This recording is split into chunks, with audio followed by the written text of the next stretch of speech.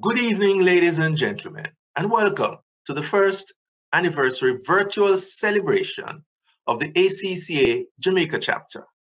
My name is Hugh Reed, Vice Chair of the chapter, and I will be the moderator for this evening's celebration. The primary role of the ACCA Jamaica Chapter is to represent ACCA Caribbean in Jamaica. We serve as a local point of contact, advocate for students and members, and act as a vehicle for developing relationships with governments, schools, regulators, other professionals, and the private sector.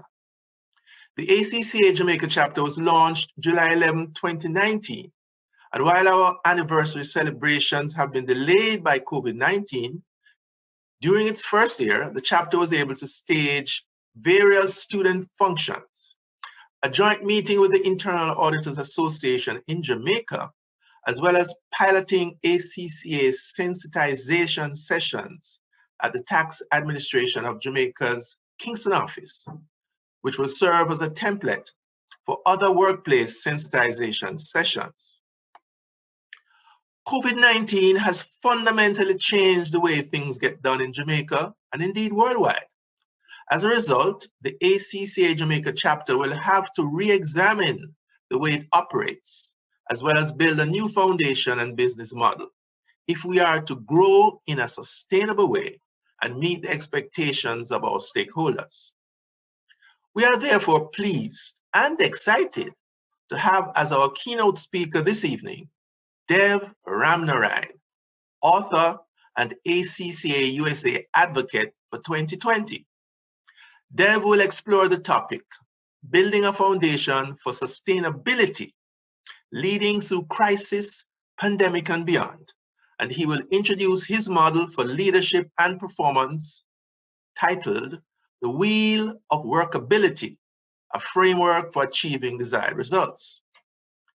At this time, I will now call on Nehanda Nkrumah, Member Advocate Subcommittee member, to bless our proceedings with a prayer. Let us pray. Gracious God, we give thanks and praise as we celebrate the first anniversary of the ACCA Jamaica chapter. Thank you for all the accomplishments and victories over the past year. We are thankful for all contributed or partnered with us in initiatives over the past year, and we ask your blessings upon them. We acknowledge that we are in unprecedented times, but we thank you for being there for us. Thank you for keeping us focused through the struggles and setbacks, and we look to you for guidance for new challenges ahead of us. We pray that you would continue to give us zeal, wisdom, and vision to serve the various members, affiliates, students, and partners within the chapter. We ask, Lord, for your presence in this celebration and your protection and guidance over Jamaica and our region through these uncertain times. We give you thanks and praise for all these blessings. Amen. Thank you, Nehanda, for that word of prayer. At this time, we're now going to move on with the various remarks, and we will begin with Marlene McIntosh, ACCA International Assembly representative for Jamaica, and she will bring remarks on behalf of ACCA. Over to you, Marlene. Thank you, Hugh, and warm greetings to you, our members, students, and associates. It is indeed a pleasure to share with you on this, the first anniversary of the local chapter. As your representative at the ACCA International Assembly, it is my responsibility to share your views and concerns with the Assembly at the annual meetings. As the Assembly, we act in an advisory capacity to the ACCA Council as we help the ACCA to think ahead. We play a critical role in the formulation and development of Council's strategy. This strategy is driven by feedback received from you, our members, students, and associates right across the world. On October 2, we concluded the annual assembly for 2020 under the theme, Reimagining the Accountancy Profession, Purpose and Opportunities in a Post-COVID World. We are aware of various challenges that you face on a daily basis, and we continue to listen to you for any other comments. ACCA continues to think ahead and has put things in place to help you to explore the opportunities that arise in these challenging times. To help you on this path, ACCA has put a number of things in place.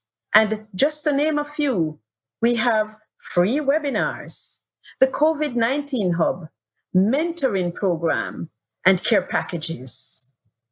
Also, as a member of the Council of ICAJ, I work closely with Janet Plummer, the chair of this local chapter, and I work also with the ICAJ to help you to explore the available opportunities, which include employment options and examination delivery. We encourage you to remain in contact with the local chapter and explore these opportunities that are available. And please continue to provide your feedback to the ICAJ and this local chapter. And we wish for you a wonderful Chartered Accountants Day. Thank you, Marlene, for those remarks. And we will move on to our next speaker, who is Shelly-Ann Mohammed. She's the head of ACCA Caribbean, and in many respects, she is the boss to whom the ACCA Jamaica chapter reports. Over to you, Shelly-Ann. Thank you, Hugh, for that introduction. Good evening and welcome, everyone. On behalf of the ACCA team, I would like to extend congratulations to the local chapter of ACCA members in Jamaica on their one-year anniversary. 1 year may not seem like a very long time in the grand scheme of things, but I remember how many months, weeks, and even years of discussion, planning, and trial and error it took for us to get to the point of having a local chapter. That in itself speaks volumes to the incredible significance of this 1 year milestone. And here we are today. We now have 4 very active local chapters of the ACCA members in the Caribbean. They are the Barbados chapter, the Cayman Islands chapter, the Bermuda chapter, and of course, the Jamaica chapter with whom we are celebrating this evening. We are also poised to launch chapters in Trinidad and Tobago, Guyana, and St. Lucia before the end of 2020. We are indeed happy and truly grateful for the immense contribution our Jamaica chapter has made toward the success of our regional strategy. As a chapter, you have effectively acted as our eyes and ears on the ground in Jamaica, providing us with specific perspectives on the issues you face, as well as emerging local issues. You have contributed to our media publications, represented us at events, acted as our spokespersons and presenters, and the list goes on. You should indeed be very proud, indeed we are, of you at how much has been achieved in this short space of time, particularly in the light of recent challenges as we have all faced, continue to face, and as we adapt to a very different way of working within a new and at times very scary normal. Listed among your many accomplishments this year are collaborating with ACCA on face-to-face PER sessions for future ACCA members, presentations to UE Mona in New Tech students, supporting the inaugural Caribbean Public Sector Conference jointly hosted by the ACCA, the Ministry of Finance and Planning, and the Institute of Chartered Accountants of Jamaica, and chairing the recent launch of the ACCA World Bank Research Report on Sustaining Public Sector Finances. We are proud to say that the local chapters in the region have not only been a success, but provide a huge opportunity for members to play a more active role in the work that we do and give back to future generations of ACCA members through their experience, expertise, and mentorship. Our members are our very lifeblood, upon whom we rely to play a part in ensuring we continue to deliver what the market has come to expect: excellent leadership. We have always worked hard to support our members and future members by continuously innovating and adding value, and have sought to provide additional support through COVID-19 pandemic.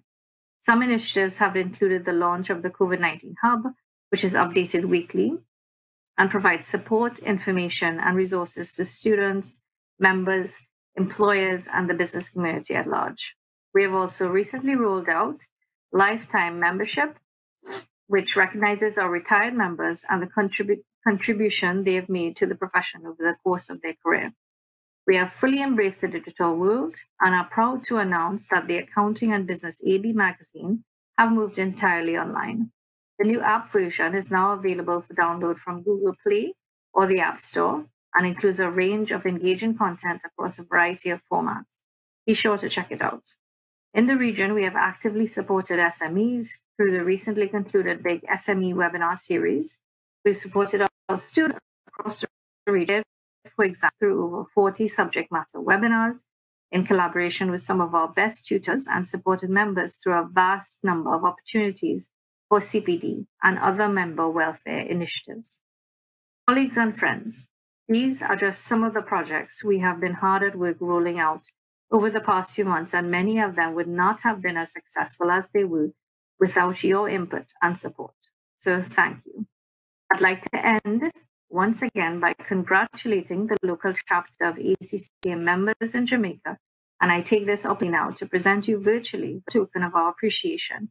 Your efforts and your passion have not gone unnoticed. Thank you once again. Thank you, Shelly-Ann, for those wonderful remarks. And we will now move on to our next speaker, who is Sixto Coy. He is the president of the Institute of Chartered Accountants of Jamaica, a major partner for the ACCA Jamaica chapter. And we are now going to have his remarks delivered on behalf of the ICAJ. Over to you, Sixto. Thank you, Chair, ACCA Local Chapter, Mrs. Janet Plummer, other members of ACCA Jamaica. On behalf of the Council of the Institute of Chartered Accountants of Jamaica, I extend congratulations to the local chapter of ACCA on your first anniversary. ICAJ and ACCA are long-standing partners in advancing the accountancy profession in Jamaica. The Institute therefore welcomes the involvement of this chapter in helping to preserve the principles of the profession. This one-year anniversary comes at a time of uncertainty due to COVID-19. Pandemic-related restrictions have severely affected the way business operates. The compounding impact on households and the nation has been staggering. It is commendable that you are using today's celebration not solely for accolades, but to have an important discussion on how accountants can contribute to building a foundation for sustainability in Jamaica. Since the pandemic, there's been a surge in e-commerce. While many companies move their operations online, others are not so flexible. Discussions around the sustainability of this new norm should involve the type of industry or business, where the products or services are consumed, how payments are received, and statutory obligations determined, among other factors. While several opportunities have surfaced for new and emerging businesses, we should also consider if they will be needed post-pandemic. What elements can survive, and how does the entity plan for it? As companies adjust and look for new and sustainable business models in response to COVID-19, this evening's exercise, organized by the ACCA local chapter, is a step in the right direction. In closing, I wish for you an evening of fruitful discussion and look forward to the outcome. Happy anniversary. Thanks, Sixto, for those remarks. And we will now move on to our next presenter, who is one of our hard-working subcommittee chairmen, or should I say chairpersons, and that is Cheryl Daly. And Cheryl is the head of the Student Advocate Subcommittee, and she's now going to bring remarks on behalf of that subcommittee. Over to you, Cheryl. Good evening, ladies and gentlemen. I am honored to be an executive member of the local chapter in the capacity of student advocate. Along with myself as team lead and Janet as chairman, I have been fortunate to have as part of the Student Advocates Committee Hugh Reed, Andrew Thomas, and Angela Curtis. This inaugural year has uncovered or highlighted a few student-related challenges that we're committed to trying to tackle, namely recruitment, student progression, student retention, and affiliate conversion. The issues with student recruitment include insufficient sensitization around the value and benefits of the ACCA qualification, insufficient engagement with business and accounting students at high schools and universities, and that employers outside the Big Four firms tend to recruit on demand. The student progression issues include students' lack of exam and time management techniques leading to low pass rates, lack of quality tuition, students not entering for or sitting exams in a timely manner, and lack of support from employers. With regard to student retention, we are aware of students' inability to pay annual subscriptions and students not progressing and suffering deregistration. Affiliate conversion is plagued by the fact that we have approximately 100 long-term affiliates in Jamaica. As time passes after exams, and affiliates do not convert. In some cases, the practical supervisor is not IFAC qualified, so there are delays in signing off the PER. Also, there are employers who do not generally want to recognize or remunerate new members. And finally, some affiliates are either unemployed or not working in a relevant role. These challenges have defined the way for us at the local chapter, but we are fortunate to have the support and guidance of ACCA Caribbean in attempting to remedy the issues identified. The chapter has embarked on consultations with our stakeholders, for example, forming a WhatsApp group for the chapter, which is part of the reason we asked for the pertinent information when persons were registering for this session. Also, the formulation and dissemination of a utility document to students and employees, and attendance and participation at high school and universities, career day, and exhibition fairs. We look forward to continually serving and meeting the needs of our students. Thank you.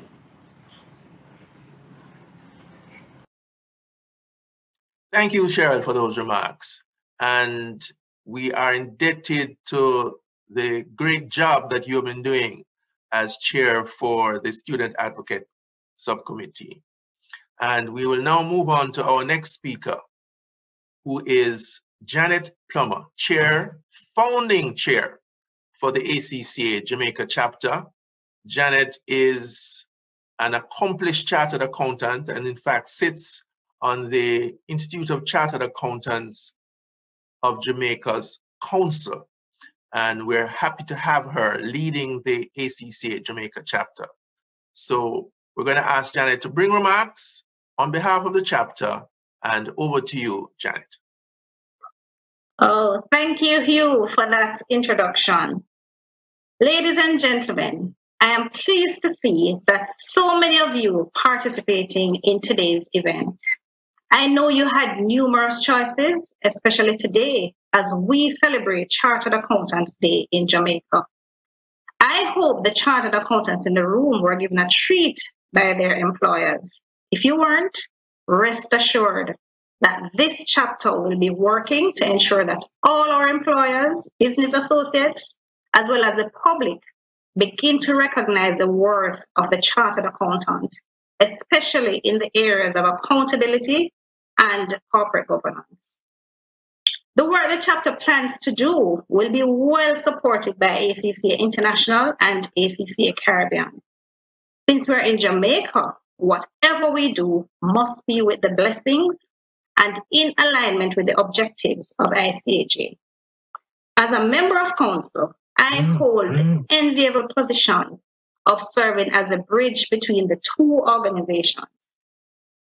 Our target audience is the same, but we are not in competition to outdo or outperform each other. We are working together to encourage students to choose accountancy as a profession and to ensure that those of you who have already taken that step are provided with the required information and support to enable you to be successful in your chosen careers. I started out by saying thanks for joining us for this event today. And since I am standing between you and the feast that Dev has prepared for you, I close by encouraging you to place all your comments and whatever questions you may have about the chapter and how it can help you in the chat. We also encourage you to let us know what specifically you need assistance with. Now, don't be shy, don't hold anything back. Write exactly what you need help with. While all of these groups that you heard today are here to lend support, our efforts would be futile without your participation. I hope you are encouraged and excited about what you have heard so far, and I look forward to hearing more from you to enable us to serve you better and cater to your needs. Have an enjoyable evening and happy Chartered Accountants Day.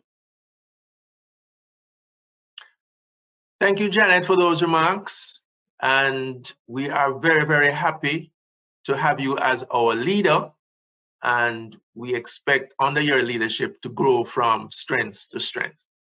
At this time, we now have our keynote speaker, Dev Ramnarayan, author and ACCA USA advocate for 2020.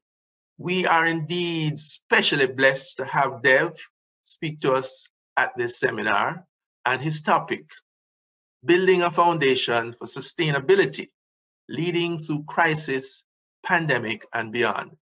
This is a topic for our time as we face the deadly COVID-19 pandemic. And I'm now going to ask Dev to come forward and present his topic at this time.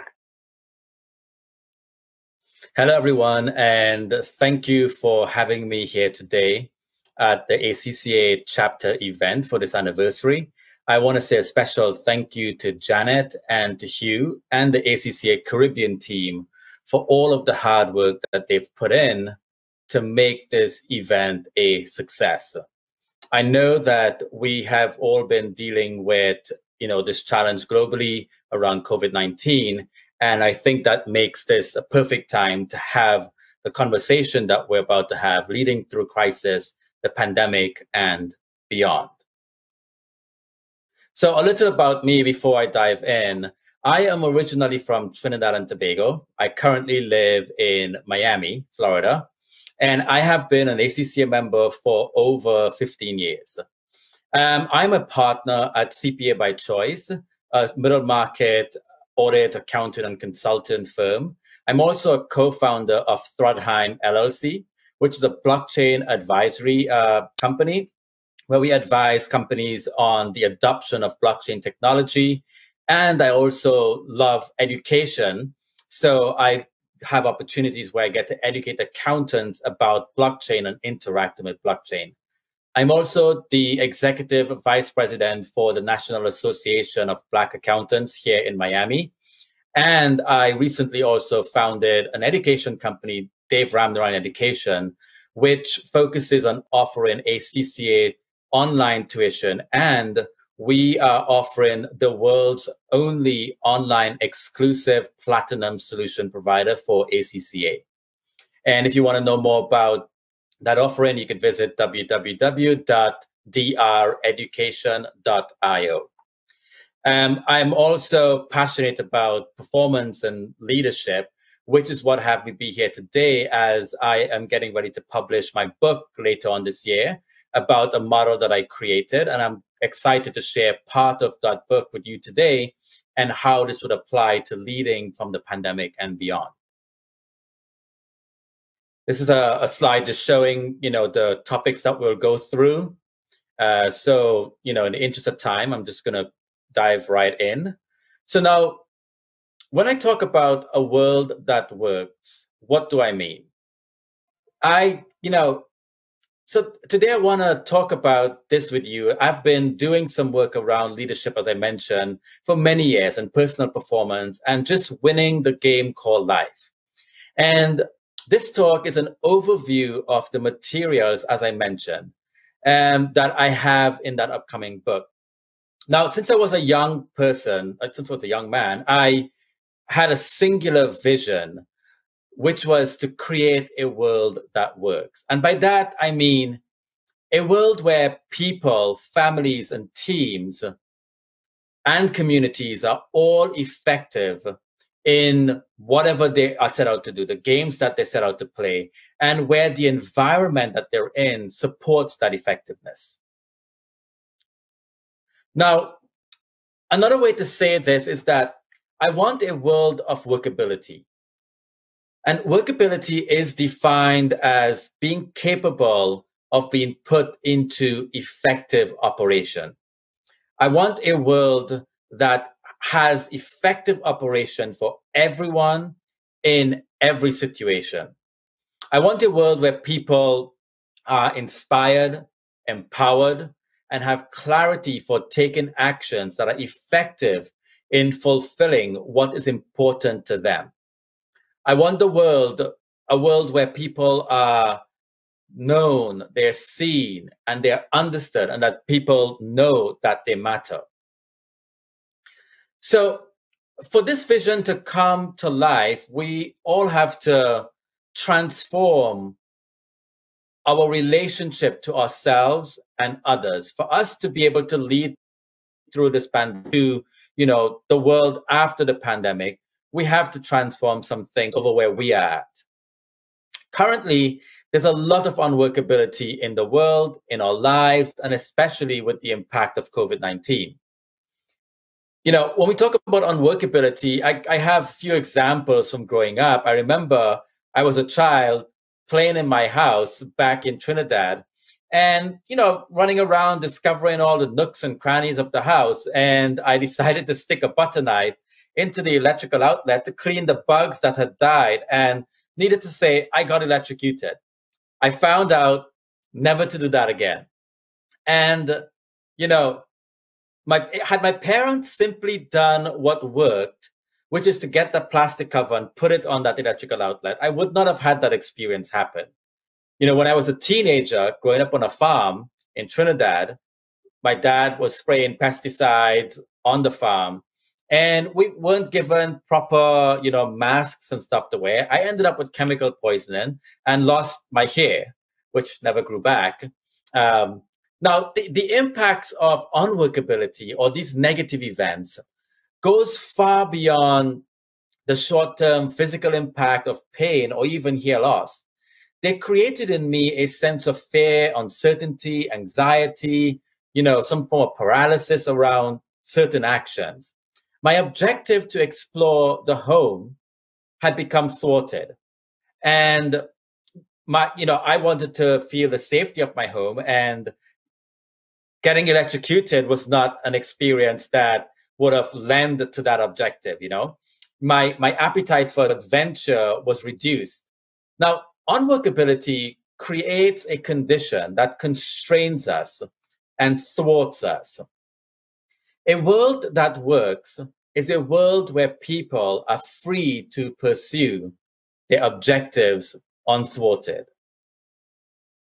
Now, in part, it's because of these early encounters with unworkability in my life that I decided to dedicate my life to creating workability everywhere I go. It's why I became an accountant and auditor. Our jobs as accountant and auditor is to verify that things work as they are designed, that proper governance is defined and being adhered to. When we do our jobs, the world is a better place. People and processes are effective and integrous. Over the years, in my capacity as an auditor, I've had the opportunity to work with numerous organizations, numerous individuals, people from different backgrounds. And it's in that experience that I began to see that there were certain themes of workability that kept coming up over and over. And when addressed, they led to marked improvement in the effectiveness of individuals and teams.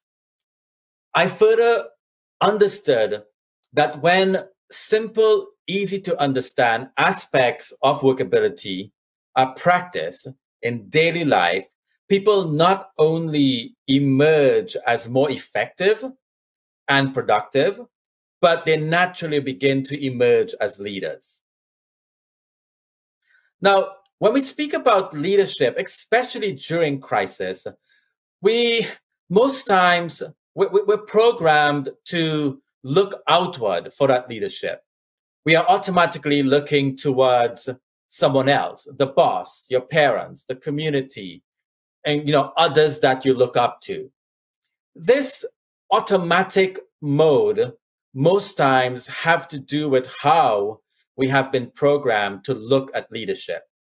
And usually this programming comes from school, it comes from, different locations, like, family hangouts or whatever. Like you've been molded and created into thinking about leadership in a particular way.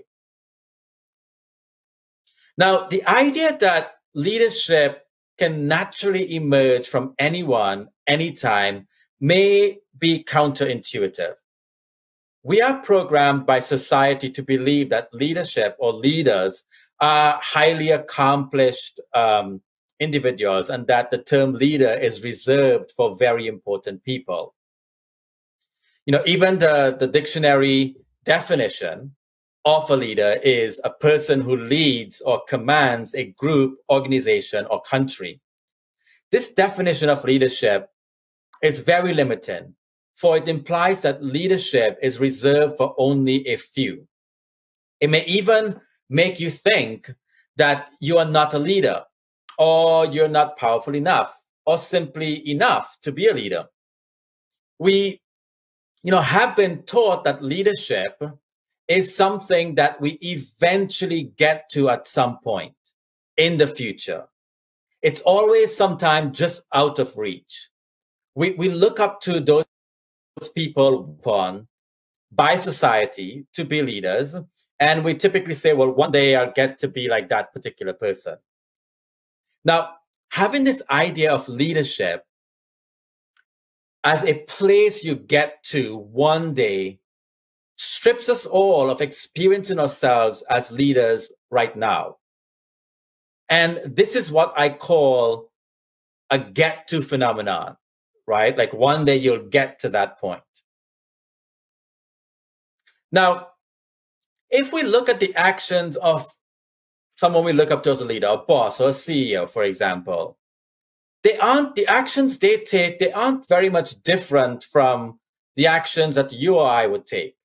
We're both, CEO, junior accountant, we're both declaring outcomes for the future. We're designing tactical plans to fulfill on those particular action items. We go and we have conversation with coworkers. We follow up with them. We make requests of things. Now, we give feedback as well. And the CEO would do that same thing. I would do that same thing. And you would do that same thing if it is that you are a junior accountant or a junior auditor, for example. The scale of impact of those actions may be different. The number of people affected, the amount of money impacted, but the quality of those tasks themselves is very much the same. Both the junior auditor and the CEO, for example, are creating workability in their respective environments, the foundation of leadership. Today, with the impact of COVID-19, we have a unique opportunity to discover leading, for example, from our homes or with our families, or seeking or being able to do so intentionally as the environments keep changing around us. Now, if we give up the common misconception that leadership is a destination, that it is a place to get to one day, we can begin to put on another lens and start seeing ourselves as leaders right now. Consider that leadership is a place to come from. It's not a place to get to. Leadership is not something you do. It's something you be. It is a choice, a way of being and acting that you get to declare for yourself. It doesn't require anyone externally to anoint you a leader. You are the authority who declares yourself a leader. And when you are consistently being a leader by choice, the quality of your life begins to transform. You get to be a leader in your home, your workplace, your community, because you choose to come from that space of leadership, rather than kicking the can down the road and thinking that leadership would come later at some point in time. Be a leader right now, right here, because you say so, and interact with yourself and everyone you meet from that context. Now, before we dive into the model I spoke about for my book, I want to just pause and have a conversation about good habits and creating habits. Now, a new habit could get developed in some cases in as little as 18 days. We are currently still dealing with, the impact of COVID-19, in many cases still working from home, for example. Now, when you get in your car, if I were to give an example of how habits get created, you automatically put on your seatbelt. You don't think about it. You don't, go through that thought process about why you have to do it. You just do it because, it's become a habit. Your brain likes habits because they're efficient. And when you automate common actions, you free up mental resources for other tasks. I have seen a lot on social media, and you might have your version of this, persistent complaints about being at home, or the kids or the neighbors, persistent complaints about, sharing space, wanting to leave and hide. I know we may all experience our own version of this. And on the flip side, I've also seen people talking about new ways that they're excited about discovering to interact or to communicate, or what they've been reading, or the fact that they've been taking on some development personally and professionally.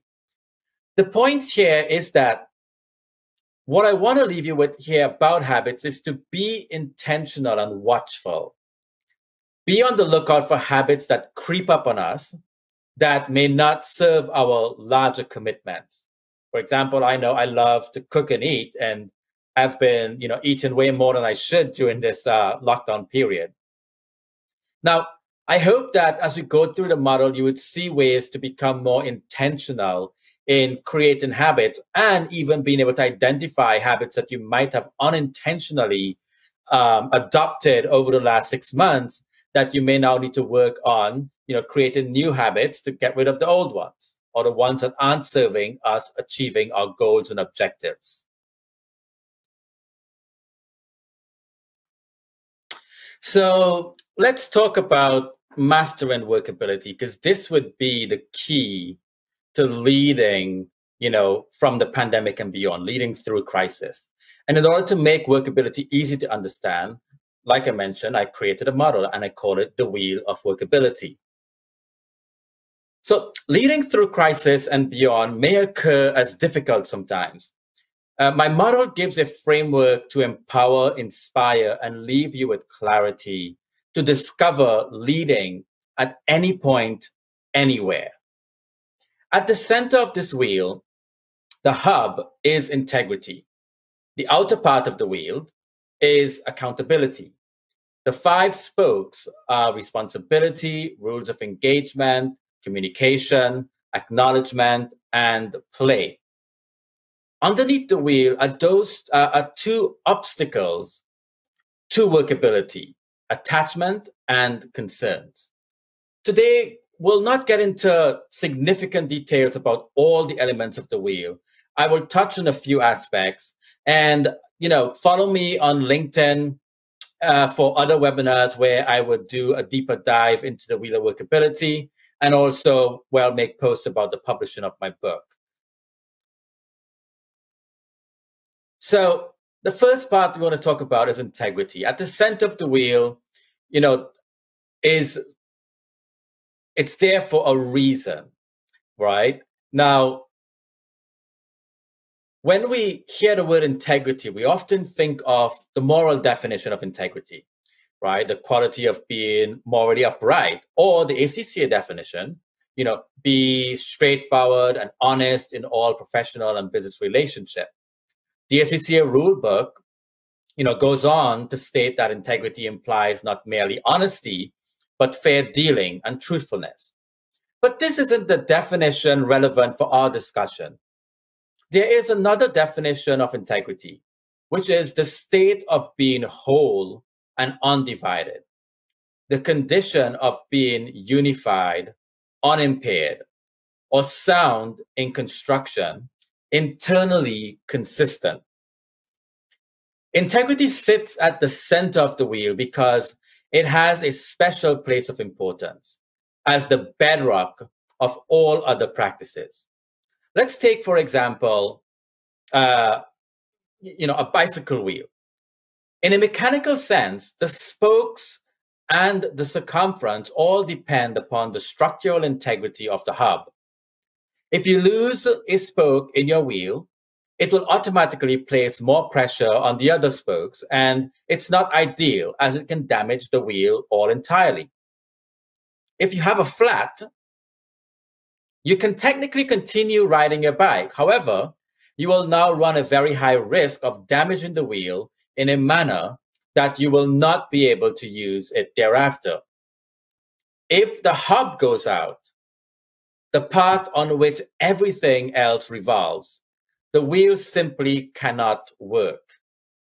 What is critical to note here is that for a wheel to have workability, all parts must function as designed. Look at the definition of integrity again: being whole, undivided, unified, consistent. When we operate without integrity, our life lacks workability. Have you ever noticed how contradictory sometimes we could be? One minute I could say I want to lose weight, and then the next I could say I want to eat a cookie. This is a lack of internal consistency. It's an internal state of being divided.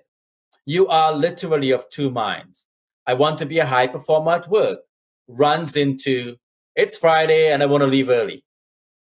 In our personal life, we could tell our spouse that we want to be faithful, and then we go have an affair. We tell our children we'll take them to the beach, but then Saturday morning comes and we're too tired. A lack of consistency or unity causes big problems in our lives.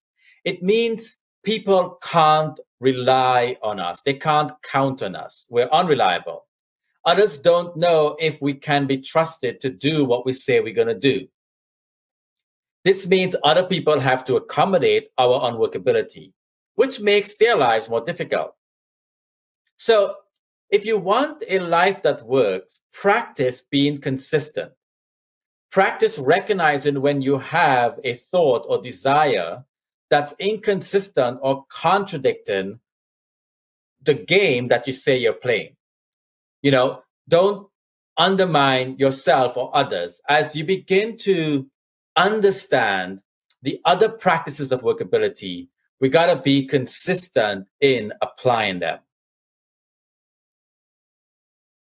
Now, as it relates to leadership and leading through crisis, integrity is important for a few reasons. First, as a leader, a leader is someone who others can depend upon and know that they can depend upon them. That is only possible when a leader has integrity. Second, a leader is clear about the games they're playing, and they play it without being driven by internal contradictions or doubts. Finally, a leader must be consistent in the application and practices of workability in order to be high performing overall. A leader is not someone who can be effective 3 out of 7 days a week, or only when motivated to do so. It's like if you're leading through crisis or from this pandemic and beyond, you can't choose, well, I'll do this 3 days next week and maybe I'll think about doing it the following week. You got to be consistent 7 days a week. Now, accountability, another item on my wheel. Accountability is a complement to integrity. If part of integrity is doing what you say you will do, then accountability is both the promises you make and the holding of yourself to account for those promises being fulfilled. When you are accountable, you are the one who ensures something gets done, even if you're not the person actually doing it. When you take accountability for an area of your life, you are taking ownership of it. And think about when we talk about leading through crisis, right? Put up the areas of your life that you're looking at and think about it from this particular lens. When you take accountability for that area of your life, you are taking ownership of it. When you take accountability for your future, like leading beyond the pandemic, you are taking ownership of your future. When we don't take accountability, we give up the outcome of our life to chance or to happenstance or to other people. Personal productivity guru Warner Ehad had this to say about accountability. Accountability is the opportunity to live a choice rather than accidentally. Accountability is the opportunity to carve out a future rather than sit back and have it happen to you.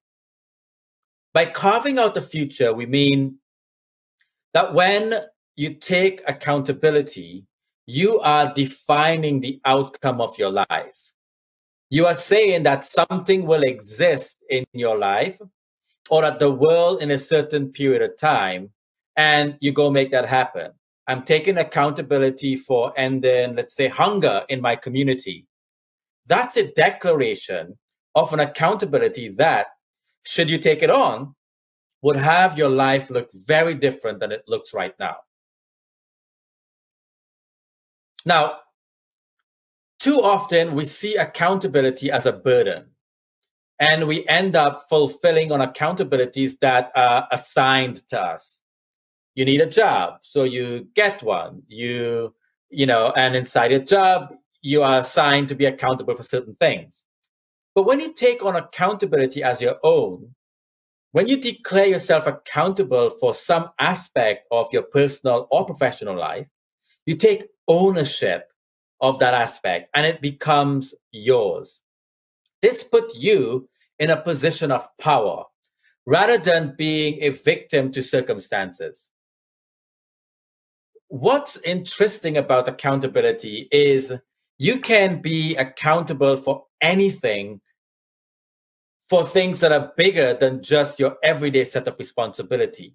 You can declare yourself that you are accountable for the success of your organization or even for your client's organization. And you can choose to relate to your daily job as being, at home through COVID-19 from a position of accountability.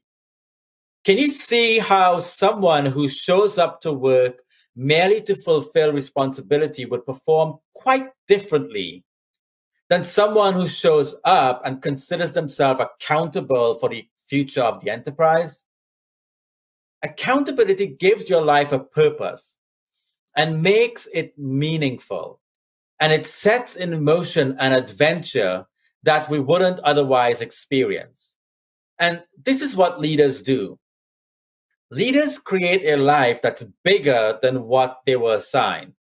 It's a kind of magical quality that, makes things. Now, responsibility is the first spoke in the wheel.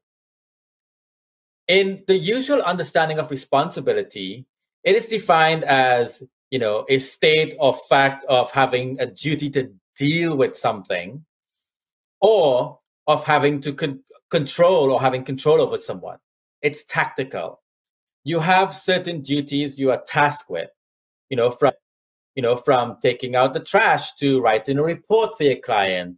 And your life has workability when you are aware of those tasks and you perform them successfully. Integrity and responsibility are complements. When you are a person of integrity, you fulfill on your promises. When you make a promise, you are creating a responsibility for yourself. You are responsible for doing something or producing some result. And, whatever you do then follows that. If it is that you're not consistent, then it shows up, right? People question your integrity. Now, your life will simply be more effective if you do the things you say you would do. But there's a limitation to this definition of responsibility. Having a duty to deal with something, who wants to deal with something? Usually when we say deal with something, it's a bad thing. Too often, responsibilities show up in life as a burden or problem, things we have to do. I have to take out the trash, or I have to write this report by 5 o'clock. This makes our lives feel heavy and dull. What if instead of I have to, we say that I get to?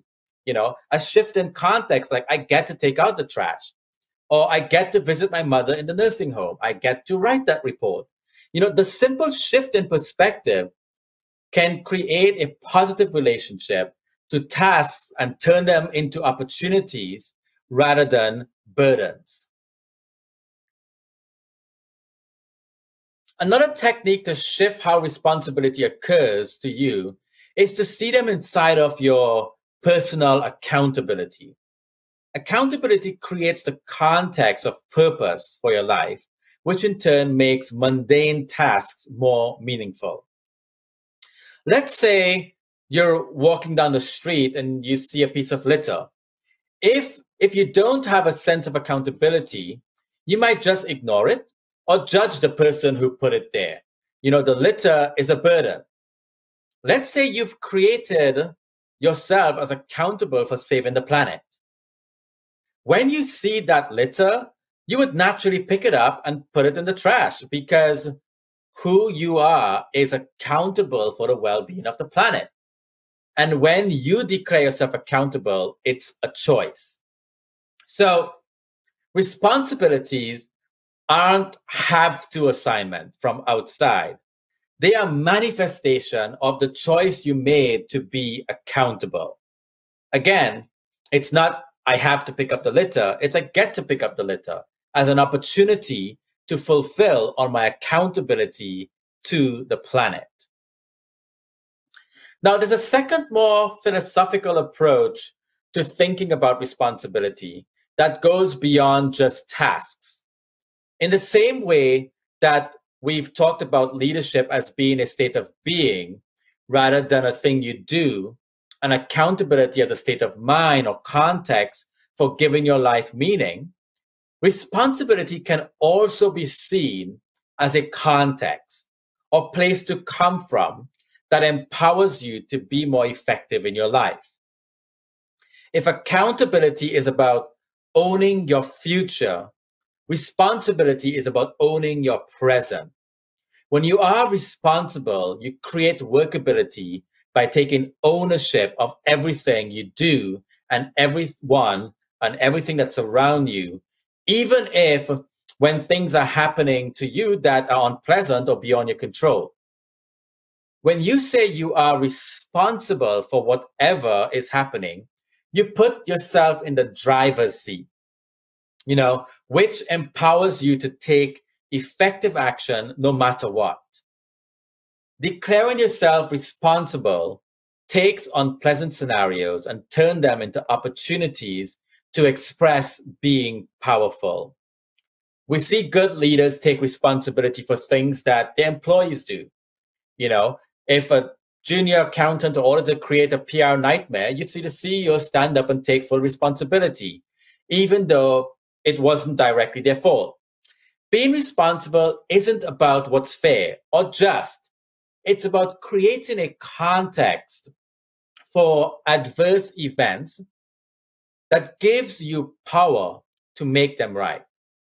Even if you have good reasons or justifications, being a victim leaves you feeling helpless and powerless to take effective action.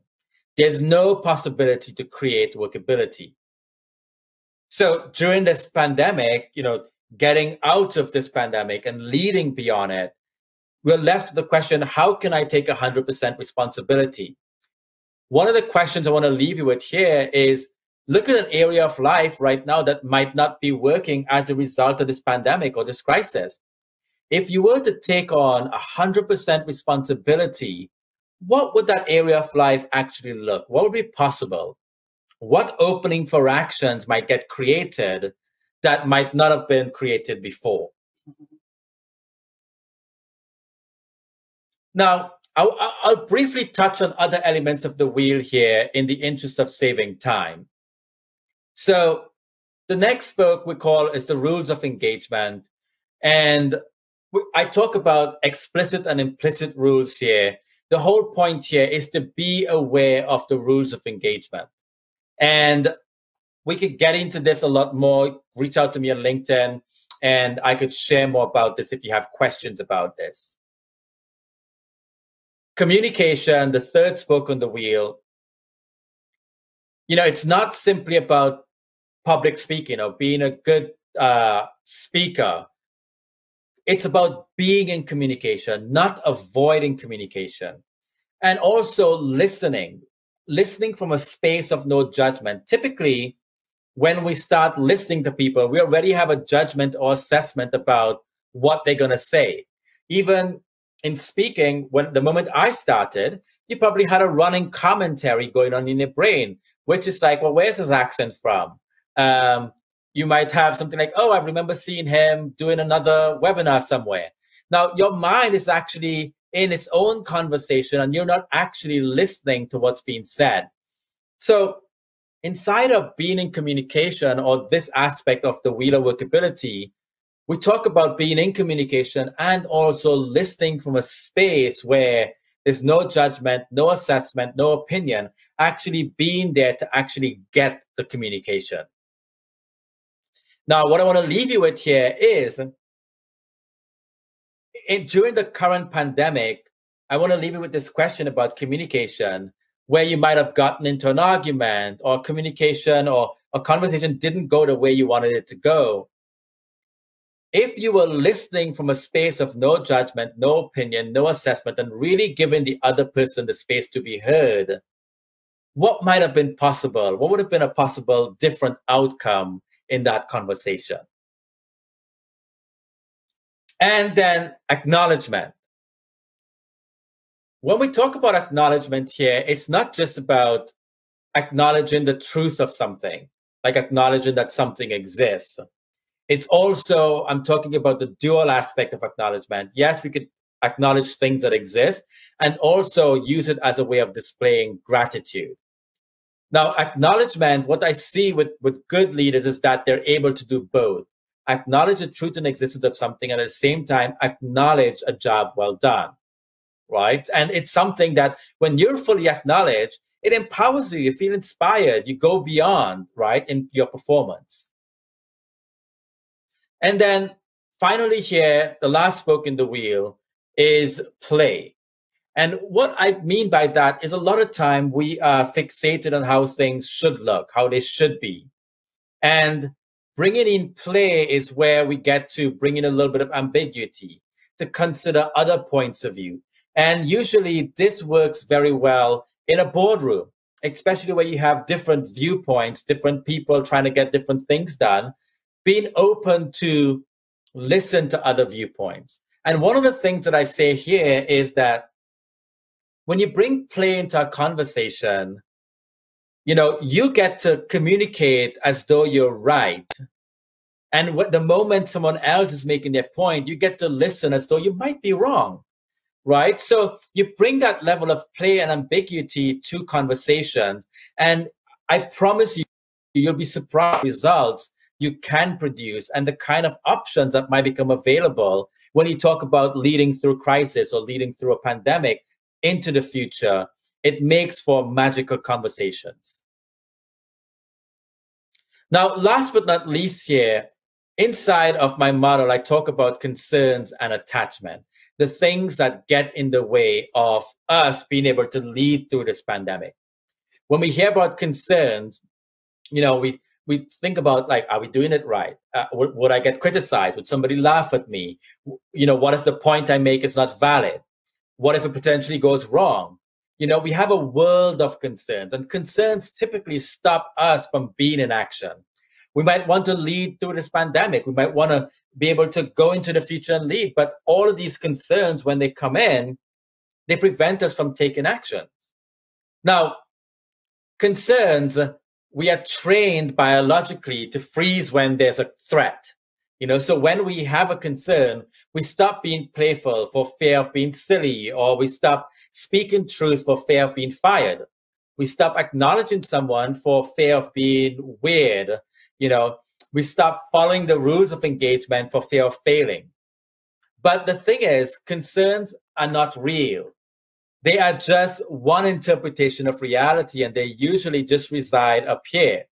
When I talk about attachment, in Buddhism, the second noble truth is the root of all suffering is attachment.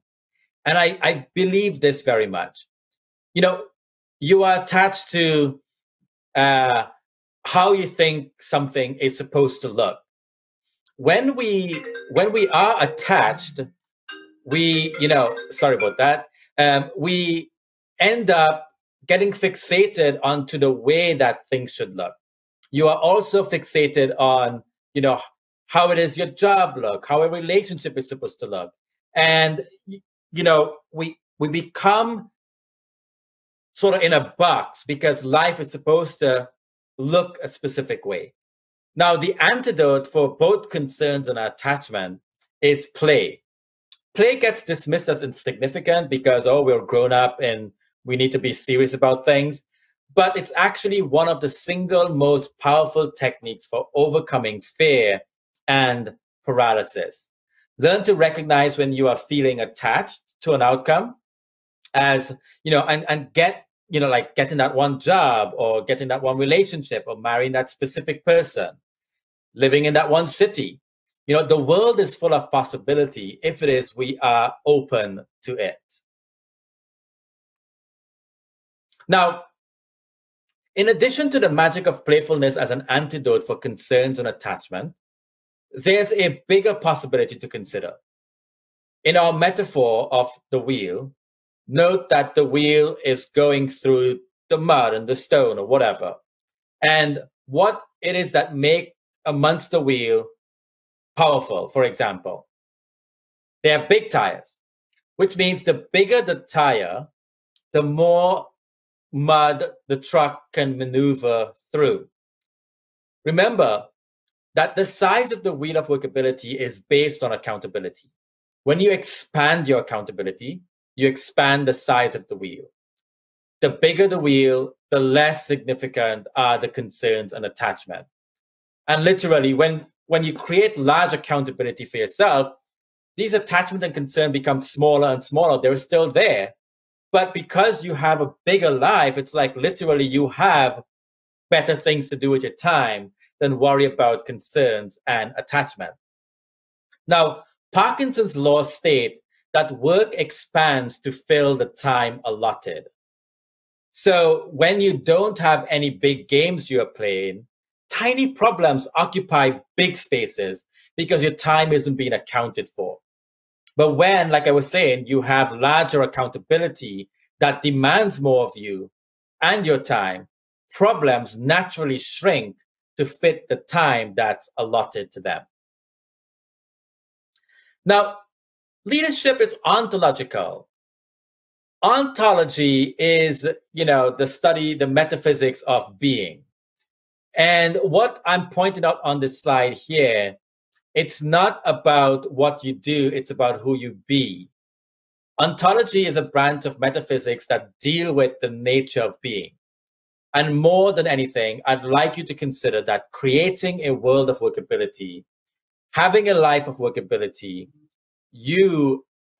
when you're being high performance and discovering your leadership, it's not about what you choose to do, it's about who to be. Leaders radiate that kind of energy.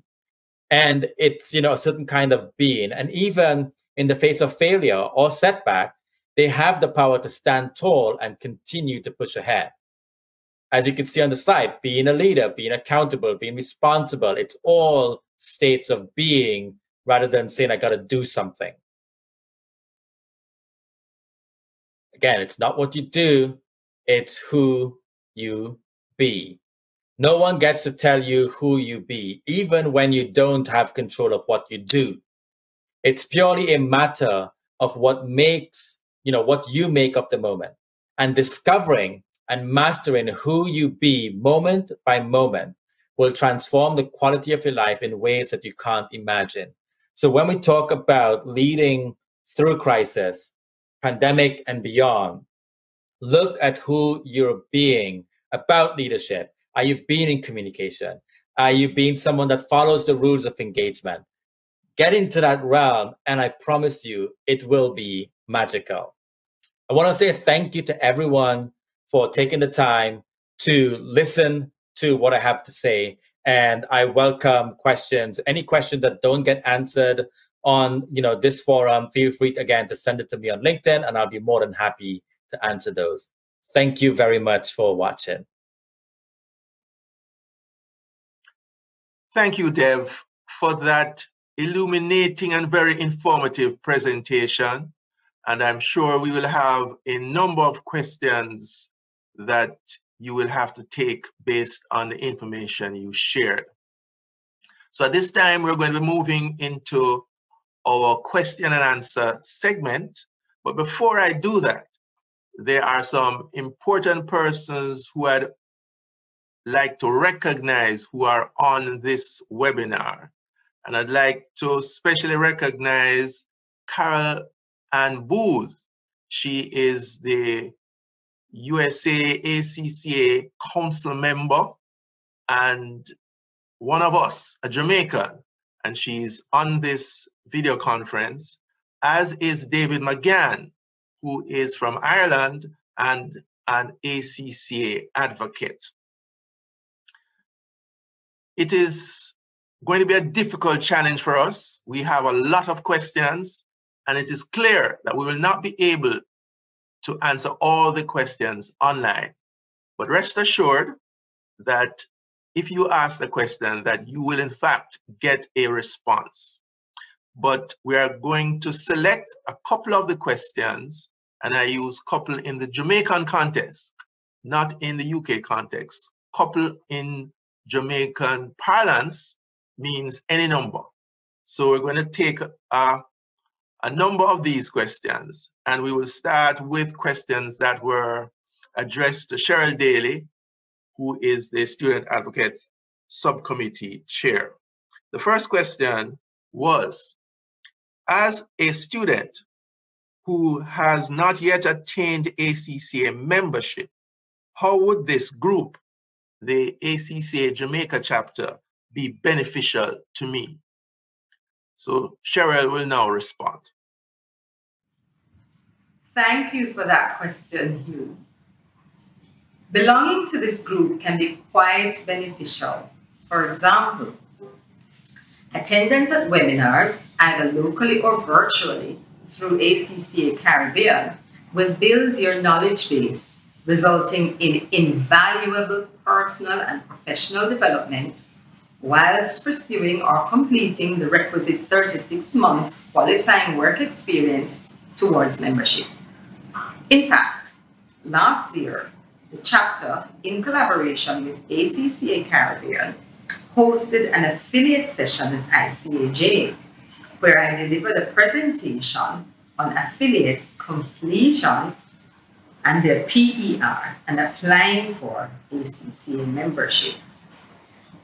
Additionally, you will be able to participate in our satisfaction and other surveys, and the information gathered from these will help to improve the service and support that we give to you and other affiliates. Also, you will be part of the pool of affiliates that our chapter can choose from for articles and features. And lastly, the group will match mentors to those who need them. I hope this makes you excited to join us. Thanks, Cheryl, for that very comprehensive response. And our next question is there any information regarding study materials? Are there any costs associated with joining this ACCA Jamaica chapter? So over to you again, Cheryl, for your response. These are two good questions. ACCA Caribbean has hosted student webinar series for those sitting exams. In fact, in February this year, I participated in the series held. This series covered topics such as audit and assurance, strategic business leader, financial reporting, financial management, and advanced audit and assurance. Additionally, I would always recommend the ACCA website for materials. Furthermore, the chapter will also send out messages about study schools and training as they become available. And now to the second part of your question. There are no costs associated with joining the chapter. We welcome all students, affiliates, members to join, as we believe there is a part that all persons can play. Also, efforts will be made to offer training and webinars free of cost as we build foundation for sustainability. Thank you. Thanks again, Cheryl, for that response. And based on your response, I'm expecting all the members, all the students who are on this call to be joining the ACCA Jamaica chapter, because it's free and you will be getting a lot of value in return. We have other questions, and these are now questions directed at Janet Plummer, who is, again, let me remind you, the chair for the ACCA Jamaica chapter. And she has a triple-barreled question. And the question is this: when was the ACCA Jamaica chapter launched? What is a chapter about?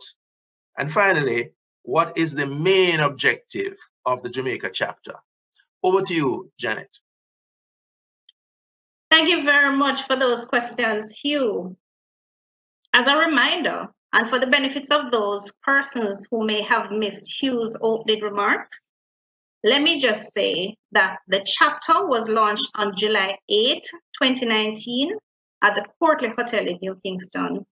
The main objective of the local chapter is to play a vital role in representing ACCA Caribbean in the local territory.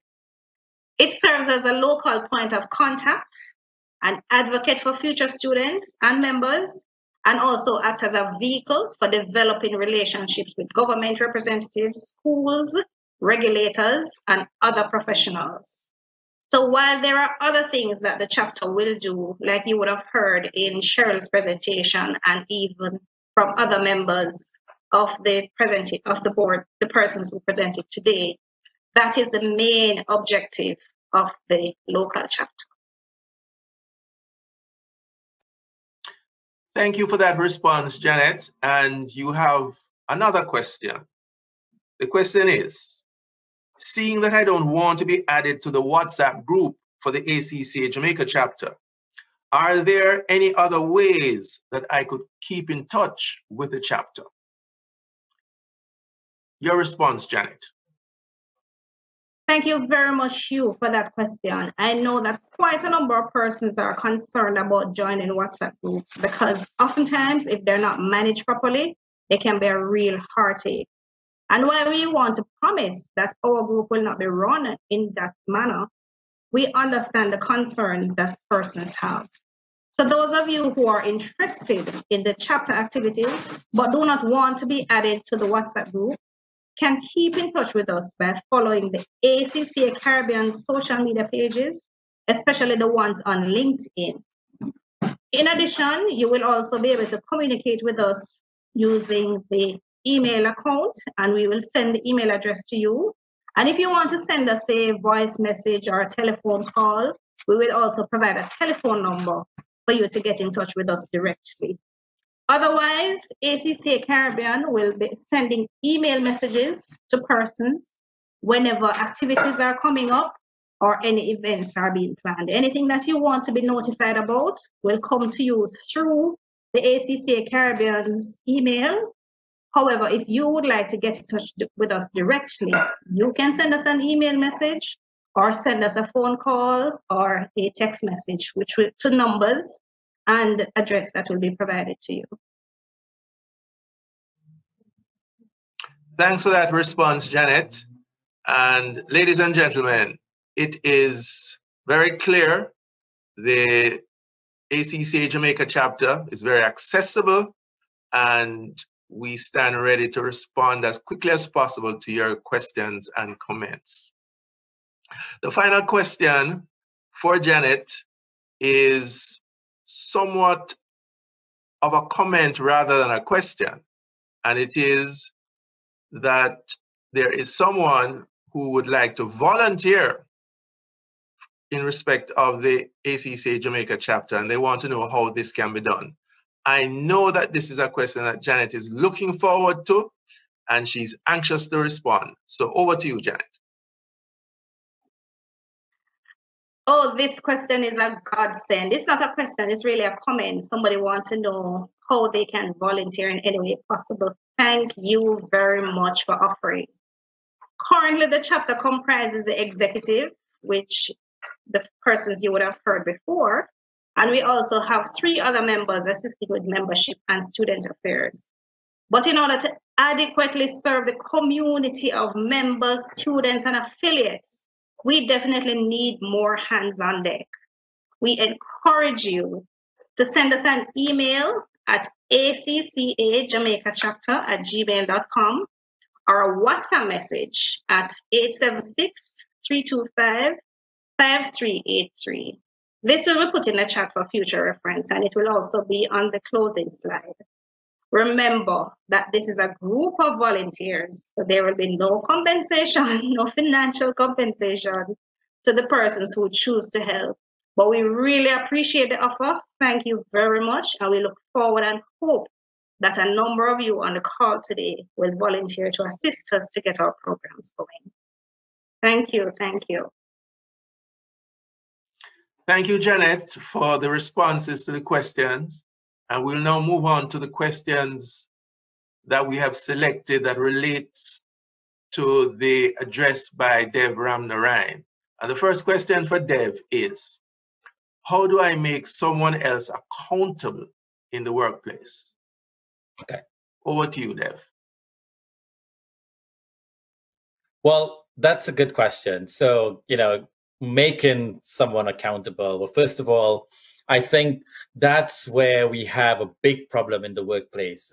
And even at home, when we try to make people accountable. Creating accountability is a very subtle thing. You don't force someone to be accountable. It's an art of having a conversation where someone gets to declare themselves accountable. Otherwise, it's just like, creating people that just do what you say they're going to do and basically mindlessly follow your interactions or your instructions without discovering themselves as accountable, right? So I think that's a broader conversation to have. You can't make someone accountable. You have to have them discover what accountability looks like from where they are. And I think that's where the challenge is in the workplace, because we're always so, focused on like, oh, the job needs to get done. We don't realize that if, to have someone function in a very powerful manner, accountability is where the magic is at. And it requires conversation. It requires being willing to have that person discover what it looks like to be accountable. I hope that answered that question. And like I say, feel free to send me follow-ups on LinkedIn. Thanks for that response, Dev. That was a difficult question. And I believe your response, your answer, identify the key elements in terms of the question that was posed. The second question for you is, how can I get rid of assessing or judging a conversation? Over to you, Dev. So I don't think we'll ever get rid of assessing and judging conversations. Because it's automatic. It's the way we're designed. It's our, survival brain. Like the only time you get rid of that is when you die and you're not thinking about things, right? So it's just automatic for us to assess what someone is saying, have an opinion about it, judge it, or like start formulating what you're going to say to respond to someone and not really being with them in that conversation. So I haven't gotten rid of it.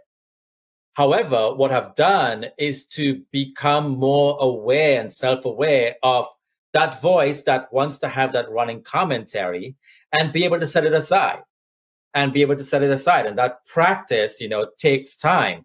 And, now that we're actually having this conversation and you go out there in the world and you start interacting at home or at the workplace, listen to how you have an assessment running and notice that you could stop yourself and put it aside so you could be in that conversation. So you're not going to get rid of it.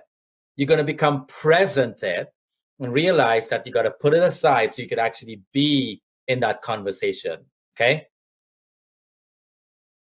Thank you again, Dev, for that response. I really must commend those persons who have posed questions to Dev. The questions are deep and they require serious thought in response. The final question for Dev is, I work very hard and sometimes I feel like I don't get the acknowledgement that I deserve. It leaves me feeling unfulfilled and sometimes frustrated. In your model, you talk about acknowledgement. What can I do here? Another testing question for you, Dev. Over to you.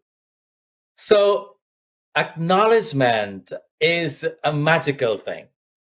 And I hear you. A lot of times we feel like we're not acknowledged for what we do. We feel unfulfilled, even at home. I remember growing up and sometimes I might have heard my mom saying, well, being in the house and doing all of this housework is a thankless job. So, but the moment that she got acknowledged, she felt very different. It inspired her. She felt like, like all of the hard work she put in was appreciated. Now, when I talk about acknowledgement in the model, I did say about, the two sides, right? Acknowledging the facts of something and then using it as gratitude, for example. And a lot of times people are busy at work, for example, and you don't really get acknowledged. And what I tell people is like, be 100% responsible for the way things are around you. If there's acknowledgement that you haven't received, go ask for it. Again, you're being 100% responsible for ensuring that you are fully acknowledged for the contribution you made to the company, for example. So I always tell people, and I do that all the time. If I did a good job at something or finished a project in time, I request my team to acknowledge me. And then I ask them, like, what would they like to be acknowledged for? So that way we bridge that gap where someone walks away feeling like they've done hard work, but nobody appreciates it. I hope that answers that question. Thank you, Dev. And we have a bonus question. And that question is, how can I see all my concerns and attachments so that I can always be in action? Over to you, Dev. So, really great question. How can you see your concerns and attachment? Well, the beginning point of that is this conversation we're having, where you can now start seeing, well, I do have concerns that sort of run the way I do things. And I, do have attachments that it's where I'm fixated on the way the world is supposed to look, how my life is supposed to look, what kind of job I'm supposed to have, what kind of person I'm supposed to get married to. Now, let me put it to you this way. As long as you are alive, you would have concerns and attachment. And as fast as you see them, you also creating other concerns and attachment, So it's not like you will always be able to say, oh, well, I have uncovered and discovered all of my concerns and attachment, and therefore now I could be in action all the time. It doesn't work like that because of the way we are built. Our brain is always in survival mode. So we're always looking to survive something. We're always going to create a concern about something. We're always going to have an attachment about something. So this here is what I like to say. You have to be committed to ongoingly be in a mode of discovery, to continuously keep discovering where you might have a concern, where you're operating from a concern, where you're operating from the space of an attachment, right? So it doesn't go away. You just have to be committed to the process all the time. And, when you get into that mode, it's like going to the gym, right? You keep practicing over and over and over. And then eventually you gain some level of mastery with working out. It's the same thing. So now that you've had this conversation, it's like your first time going to the gym. And now where the beauty comes and the magic come is in discovering this over and over. Today you discover some concerns, tomorrow, the next day. And as you go along, you create them as well. So you have to keep discovering them over and over again. Thank you, Dev, for your insightful responses again. And ladies and gentlemen, thank you for those testing questions to Dev and our other presenters. All good things must come to an end. And we have come to the end of what has been a truly wonderful first anniversary celebration virtually for the ACCA Jamaica chapter. I would like to thank those persons who made this function possible, the members of the chapter, the stakeholders and partners who assisted us, the Institute of Chartered Accountants, Sixto Coy, president of the ICAJ, our parent, ACCA Caribbean, Shelley Ann Mohammed, who is the head of ACCA Caribbean. I'd also like to thank our guest speaker, Dev Ramnarayan, for his wonderfully informative presentation, something that we will take with us for the rest of our lives. And I would like to thank you, our audience, for taking time out of your busy schedule to be with us. And I would like to share with you something I found recently that I think you might find informative, maybe even amusing. And it's something for chartered accountants. And it is called the balance sheet of life. Birth is your opening stock. What comes to you is credit. What goes from you is debit. Death is your closing stock. Your ideas are your assets. Your bad habits are your liabilities. Your happiness is your profit. Your sorrow is your loss. Your soul is your goodwill. Your heart is your fixed assets. Your character is your capital. Your knowledge is your investment. Your age is your depreciation. And finally, always remember, God is your auditor. Have a nice balance sheet of life. Ladies and gentlemen, it has been my pleasure to moderate this evening's proceedings. Please stay safe and blessings to you all. Thank you very much.